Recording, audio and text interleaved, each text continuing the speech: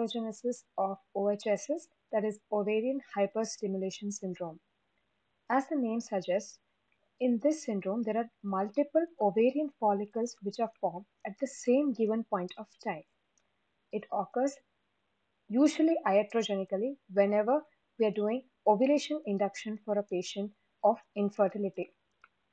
But it does not occur with all patients of ovulation induction. It mainly occurs with some drugs and in women who are at a higher risk factor. For example, it occurs in women who are receiving higher doses of GnRH analogs, usually the injectables, as a mode of ovulation induction. And it is also known to occur with the drug clomiphene citrate. But it is very unlikely to occur with the drug letrozole. So letrozole has lesser chances of uh, having OHSS as an adverse effect than clomiphene citrate. Now, who are the women who are at risk for this OHSS? Firstly, very young women or with a low BMI. But the most important two important risk factors are the kind of ovulation drugs, induction drugs which we are using, and if there is previous history of OHSS, then it is more likely to occur. Other risk factors are already if the woman is having higher antral follicular count, already there is high count, on top of that we are giving ovulation induction drug, then it will trigger OHSS. Another risk factor is the presence of PCOS. So all these risk factors combined with the kind of drug which we are using for ovulation induction makes a woman a liability for developing OHSS. Now, coming to the pathogenesis of the disease, what happens in it? In the women who are at a higher risk factor, in those women, this disease mainly presents because of two important hormones. That is estrogen and human chorionic gonadotrophin, that is HCG. The women who are at a higher risk are usually at a higher level of beta HCG in the serum. This combining with the high levels of estrogen because of pre-existing condition, it leads to the genetic expression or a higher expression of a gene called the CFTR gene. This is nothing but the cystic fibrosis transmembrane regulator gene. Once this starts getting expressed at a higher range, there will be a lot of epithelial membrane proteins which are expressed. These proteins are expressed at a higher percentage in the women who are having the CFTR gene mutation, or its higher expression of the CFTR gene leads to higher expression of epithelial membrane proteins.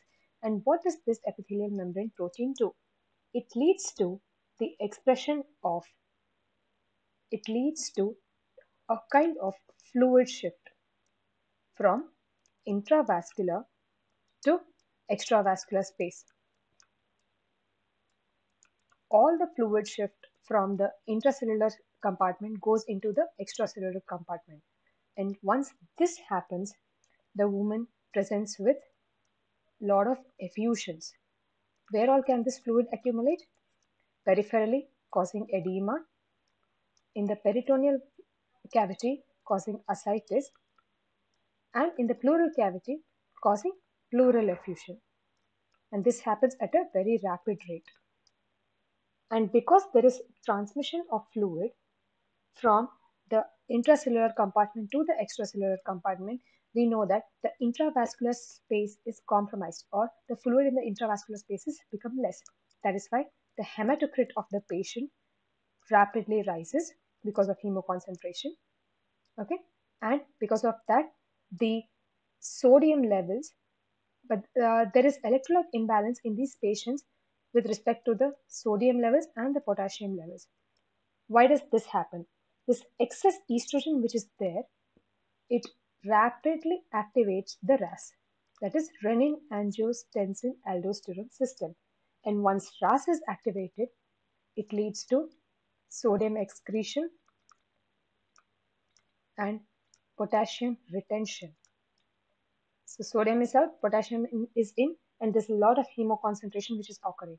This leads to hyponatremia and hyperkalemia. Now, there's a lot of intravascular fluid which is going out. So there are features of hypotension which are occurring, or there is decreased fluid in the intravascular compartment, and this can present with free renal AKI because of hypoperfusion of the kidneys. Once the prerenal AKI occurs, this leads to deranged RFTs, leading to an increased creatinine values. So all the pathophysiology is regarding one particular gene expression, that is the CFTR gene. Okay. Now coming to how the patient presents. Okay. The patient mainly presents in two features. Depending on how much of electrolyte imbalance or how much of fluid shift is occurring, OHSS can be classified as mild, moderate, and severe. Why this classification doesn't change much of a difference. It's only for the management purpose. Patient presenting with mild features of mild pedal edema, little pain, abdomen. Patient is not having electrolyte imbalance. Patient looks stable. She can be managed on OPD basis. Analgesics, tell her about adequate fluid intake, tell her about the warning signs of pain, abdomen, breathlessness, rapid weight gain, and tell her to visit again if the electrolytes and the lab values are normal. For moderate and severe manifestations of the disease, patients need to be admitted for monitoring of electrolytes, ascites, pleural effusion for further evaluation, and if needed, surgical intervention only in case of torsion, rupture, or hemorrhage. So, hope this video was useful. Thank you for watching.